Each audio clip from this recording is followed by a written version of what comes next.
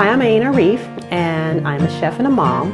A lot of times people are not aware of the proper amount of vegetables they should be eating every day, and so we're going to give you an example per age group. We'll start off with toddlers, who should be having a cup of vegetables every day. We represented this with a half a cup of broccoli and a half a cup of peppers. Peppers are really sweet, and broccoli tastes great with dip, so these are great for snacks. School-age kids should be having 1.5 cups of vegetables. Recommendation: have a cup of zucchini for dinner, and then they can have a half a cup of yams as oven fries they can take with them to school. For middle school age, 9 to 12, they should be consuming 2 cups of vegetables every day. I like to give them a salad, and that way we can use about a cup of romaine, which is going to break down to about a half a cup. And then we have half a cup each of peppers, broccoli, and yams.